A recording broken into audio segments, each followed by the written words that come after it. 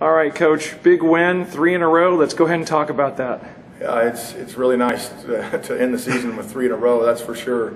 I'll tell you, it hadn't sunk in for me that this is a win yet, though. So, I'm sure it'll sink in here before too long. It was just one of those cardiac things at the end of the game where, we had to make a play to get off the field, and we did. Owen Hodgson goes up and picks it, and there's pressure on the quarterback and some of those things. We were far from perfect today. We didn't play very good, to be honest with you. In a lot of realms, we didn't play very good, but a credit to our kids, and they've learned how to win. And this game is a testament to that. There was a lot of situations in that game, especially down the stretch, where they could have gone the other way, and they didn't. They kept fighting. And we talk about players make plays, and we made a play to get it done.